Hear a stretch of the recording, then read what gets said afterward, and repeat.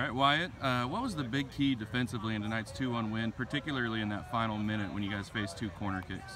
Defensively in the final corner kicks, I'd say to stay on our man, to stay marked up, because we had to win every header, get it out and clear it out. So that's what I would say is the most important part of that play at the end.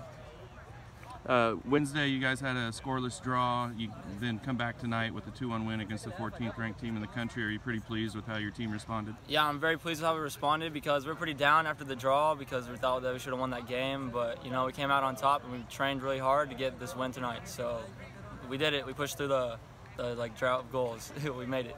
All right, thanks, Wyatt. All right, Coach, a big 2-1 win against the 14th ranked Bellevue University. What would you say was the biggest factor tonight? Well, I mean, hey, we had a couple of days of training where we actually took the time to recover, watch film, to prepare for them. I mean, they're a very strong squad. There's a reason why they're 14 in the nation. Defensively, they're very sharp. They play with a 3-5-2 formation that makes it very complicated to attack. But we did our homework and it paid off. Obviously, the guys look a little better today. They look a little bit more refreshed. The weather was a little better, so they didn't look as exhausted.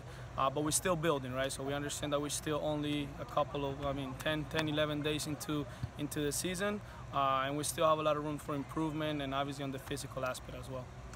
Speaking of that physical aspect, what do you think of your team's fitness level at this point?